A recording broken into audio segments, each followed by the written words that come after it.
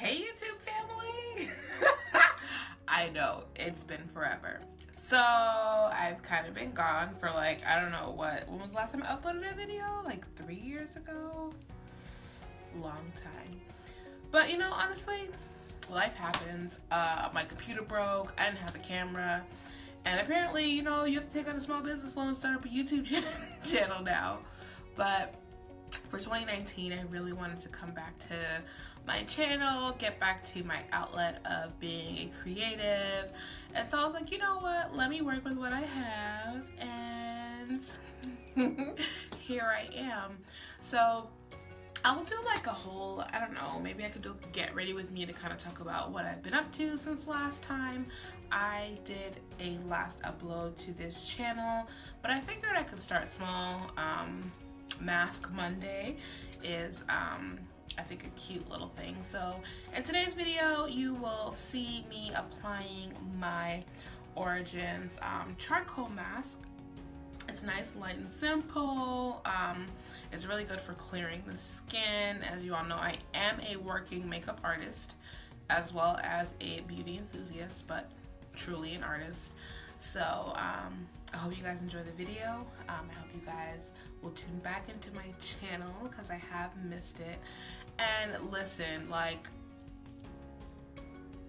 trying to edit, I don't know what has happened in the last few years, but woo chile, iMovie, what is this, 2019? Ain't no joke. So please be patient with me as I try to relearn how to edit videos, how to add music, transition screens. Like, I feel like somebody's old auntie and I'm not. Like, it's a mess.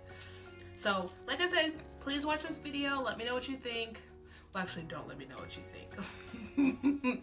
But if there's certain content that you're interested in seeing, please let me know down below in the comments. I don't even know if like YouTube message box works anymore. I'll put like my business email below if you want to email ideas or for business opportunities. That's also a great thing.